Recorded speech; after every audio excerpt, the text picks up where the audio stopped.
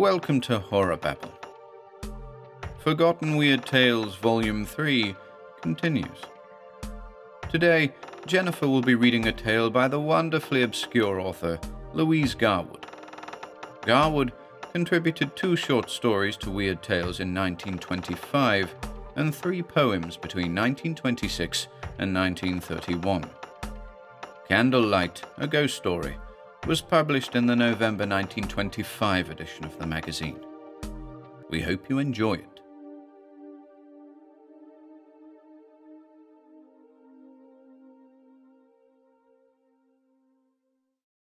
Candlelight by Louise Garwood. David closed the great oak door behind his departing guests, happy at last to hear their laughter and their footsteps mingle with the patter of the rain outside. How long they had stayed and tried him by their good-natured talk, and they could never have understood why he wanted to be alone. Now his silent house was left all to him, and he might abandon his mind to the memories which seemed to creep like spectres from the dusty corners and faded curtains, to the strange dream that he had borne in his heart so long.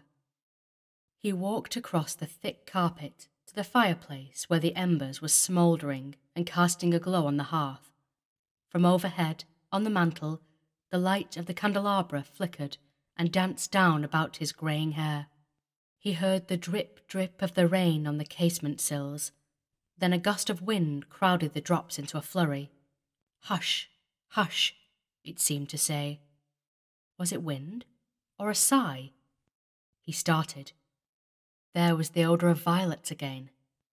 He walked to the window and opened it so that the damp air blew upon him, and his face twisted in his effort to speak aloud, but he could only whisper, "Eleanor." Drip, drip, patter, patter, answered the rain. He closed the window and, sighing, went back to stare once more at the embers and press his temples with cold fingers. Yes, she would come. She would come back to the old house, which had grown musty and dismal for want of her. To him, David, whose heart had grown musty and dismal for want of her. She had promised to come back again some time in early spring, and he had waited through the years, so long that his hair had grown touched with grey and his face had become lined. But now it would be different. He knew that she was near.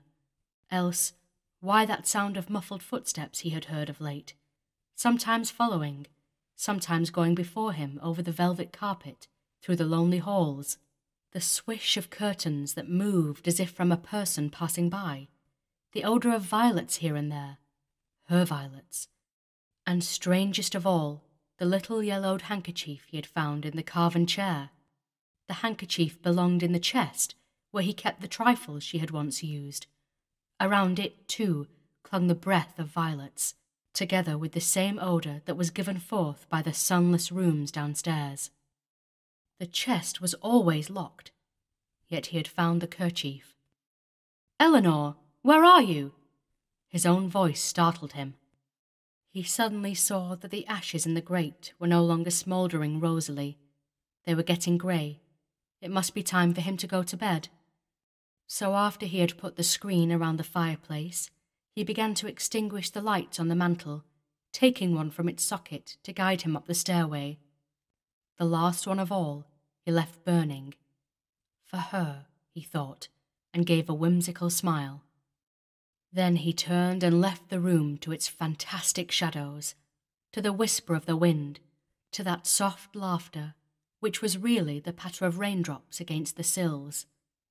Above, on the high ceiling, danced the flickering light of the candle, while before him, gaunt and tall, moved his own shadow, and it fluttered ahead as he hastened up the steps.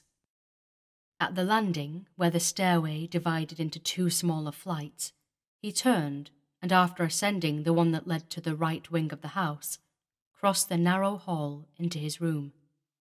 Here, with fresh tapers lighted, and his favourite armchair and books, it did not seem so lonely. Yet he did not wish to read. He wanted to open the small chest and look at its array of relics one by one. When he unlocked it, a musty sweetness stole out. Sitting there, he fingered the yellow handkerchief, the silk fan with flowers painted on it, the gloves, yellow also now. The human hands that had worn them could never touch his again. Tears and prayers might bring her spirit back, but they could never restore those warm hands to his clasp. Then he unfolded a scarf. How sheer and delicate it was, like her. How it breathed of her. He buried his face in it. "Oh, my dear, you promised. I have waited so long. Aren't you coming back? It has been lonely, Eleanor." The scarf fell from his hands. What was that noise? He rose, straining to hear, peering out into the darkness of the stair landing, then sank back again. Of course, the casement in the library. It had not been repaired, and the March wind was making it rattle, but he had best not worry to go down and fasten it. There were other things to look at, as if he had not gone over them 1,000 times before. The pretty brooch, the comb, the letters written in faded ink. He was reading one of these letters when, as the wind died down, he heard through the steady pour of the rain a sound that was not the rattling of the casement. It was distinct and clear. Click, clack. David wanted to go to the door, but he could not move except to rise and stand motionless in front of his chair as the kerchief, brooch, and letters fell and scattered on the floor. His heart beat hard and sent a wave of red into his face. Click, clack. A footstep on the uncarpeted stair, the light touch of a woman's slipper. Click. The rain came steadily down. He waited. The visitor seemed to have paused. In a moment, the steps began again and came up slowly. 1, 2, 3, 4, 5. There were 13 before the landing could be reached. Click, clack, click. 8, 9, 10. Clack. At last he saw something.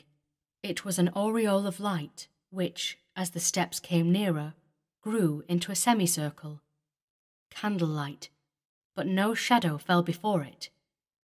Advancing within the light was the outline of a head of dark hair, then a white neck and shoulders, until finally, upon the landing, stood a slim figure clad in a pale robe. A hand rose to shade the candle, and slowly the figure turned and looked up toward him with large eyes. A thick braid fell over each shoulder. David tried to hold out his arms. They were leaden. "Eleanor!" he tried to call. Only a gasp came from between his parted lips, and she stayed there a minute, smiling, then came toward him up the smaller steps. Click, clack, click. Very slowly, and after crossing the hall, she stood in the doorway of his room. There she paused again, and those tender words of welcome, which he had yearned to say through all the years, would not come. A strange timidity held him back from her. He wanted to fall upon his knees and cry. At last, he uttered halting words. You have come." "Yes, David, I have come." Her voice was calm and sweet. She advanced.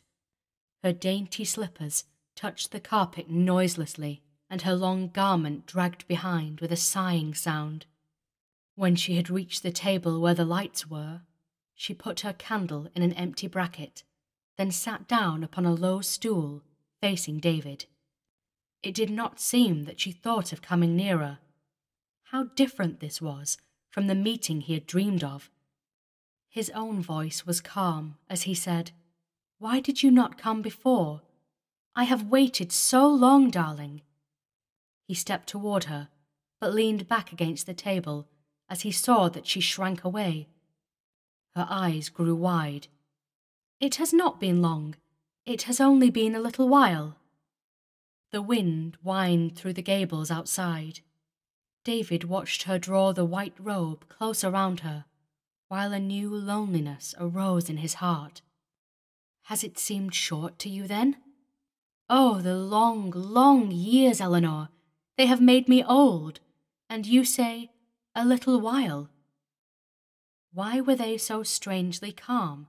Why were they not in each other's arms with that sweet, warm embrace of old? The smile was gone from her lips now.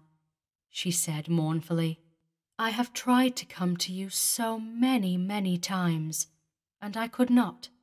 Sometimes I was at your window, whispering to you. Then I would laugh and tap on the panes, but you never heard. How could I know? He shook his head. She sighed, and it seemed that there were violets in the room. I am glad to be here. I am glad to be near you, David, because... She drew the robe close about her again. It was lonely and cold. David shuddered. Where? Where was it lonely and cold? She made a vague gesture that caused the open sleeve to fall back from her arm. Out there. After a few minutes, she looked down at the things which lay on the floor at their feet, and the open chest. What are these? Once more that queer loneliness. Don't you know, Eleanor? Surely you remember. No. Why, they are your own. Your letter, dear. The comb you wore in your hair. How small and like a child she looked as she slipped down from the stool and knelt among the relics. She held up the yellowed handkerchief and looked at him with a question in her eyes. This, David, she said. I remember. He shuddered again. After that, she looked no more at the things, but straight up into his eyes. I like to be here, she said simply. It is warm and sweet where you are, David. His heart beat faster as he looked down and saw something of the old light burning in those strange eyes. And I am old, Eleanor. I grew old when you left me. Everything grew old and musty and dismal when you went away. He motioned to the ceiling, with bits of cobwebs in its corners, to the faded carpet. But you are young and beautiful. She gave a laugh that sounded like the patter of rain against the casement. No, no, it is you who are young. I am not young. The eerie laugh pattered again. David, She seemed to be groping for words she could scarcely remember. I love you. She rose. She stretched out her white arms. She was coming toward him. He shivered and grew cold as she came nearer. Her arms touched him. He shrank away. They encircled him. He tried to pull back, but he was held by terror. Her icy lips were seeking his.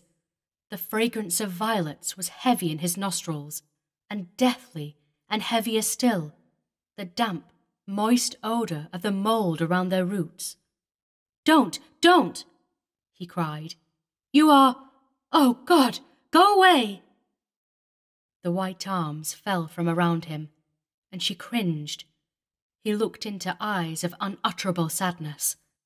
Then she covered her face with her slender hands and rocked her body to and fro, moaning, Oh, oh, oh!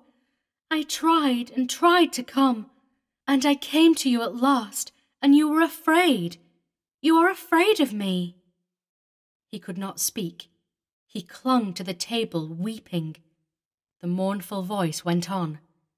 I must go away, and it will be lonely and cold, and I can never come back any more. Slowly, she went over to where the candles burned and lifted one from the bracket, shading it with her hand. She turned her piteous face toward him again, crooning the words over and over to herself, as if they were a weird song. You were afraid. And now she was walking through the doorway, the long garment trailing behind her, the dark braids swinging loosely. David could not follow. "Come back! Come back!" he tried to call, but the words were only a whisper. Click, clack, click, clack. Then click, clack again, farther and farther away. He listened and watched until the halo of light grew smaller and smaller, and the footsteps died off in the silence, while the wind and rain outside sounded as if they took up the burden of her moaning. "Oh, oh, oh, I came to you, and you were afraid." A sharp pain. David jerked his head up. It had struck the wooden chest that lay on his knees. How strange. He could not remember having sat down again, or having gathered the things from the floor. Stranger still, the candles, which had been only half burned when she was there, flickered fitfully in their sockets, ready to expire. One at a time, the flames fluttered and went out. The next morning was bright and sunshiny, the sky all blue, and the trees and flowers were fresher from last night's rain. As David looked out the window, the air was sweet, and he saw that the gardener had been putting out new violet plants. From all around the garden, their blooms looked up at him with bright faces, where drops of moisture lingered, shining like tears. Later, as he walked down the staircase, he found spots of candle drip all the way, and the last socket of the brass candelabrum on the mantel was empty.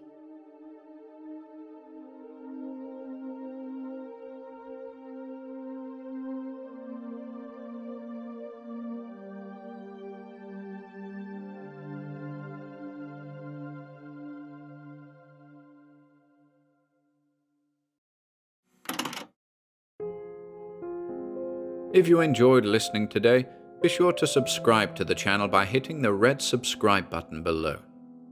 After doing so, click the bell icon next to the subscribe button to receive new content notifications. If you'd like to support our work and receive exclusive perks, consider becoming a channel member by clicking the join button below.